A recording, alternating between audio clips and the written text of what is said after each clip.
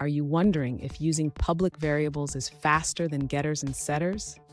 If you're working on a custom physics engine for your game, this question is crucial. Stick around as we dive into this topic and uncover the best practices for your project. I totally get it. When you're developing a game, every bit of performance counts. You want your physics engine to run smoothly, especially when you have multiple instances of your physics object class. You're not alone in this concern. Many developers face similar dilemmas.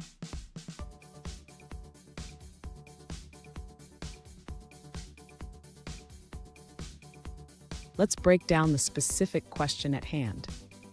One user asked, will creating a setter and getter function for each variable impact performance? They also wondered if public variables could be an exception to the rule of bad practice. Sound familiar? Let's explore this together. So what's the deal with public variables versus getters and setters? Public variables can be faster because they allow direct access, but they can also lead to less control and potential bugs. Getters and setters provide encapsulation, which is great for maintaining code quality, but they can introduce overhead. Let's dig deeper into this. And don't go anywhere. At the end of this video, I'll share a tip that could help you optimize your physics engine even further. First, let's address the performance aspect of using getters and setters versus public variables.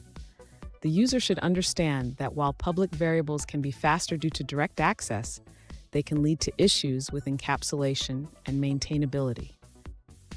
Next, the user should consider the number of instances they will be creating.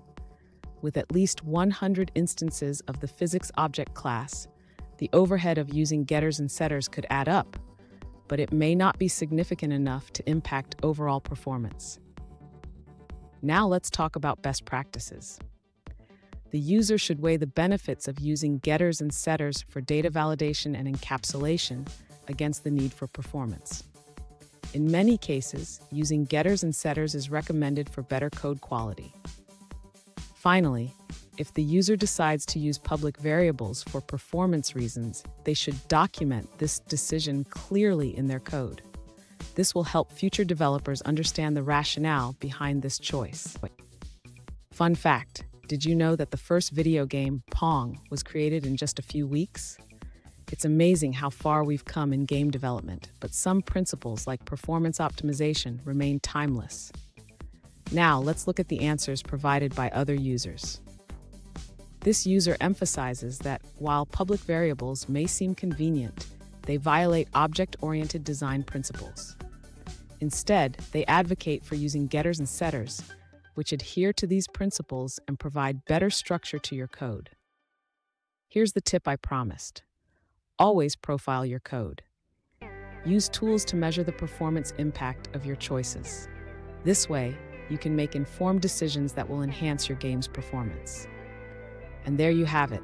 Whether you choose public variables or getters and setters, understanding their impact is key to optimizing your physics engine. If you found this video helpful, don't forget to subscribe for more insights and tips on game development.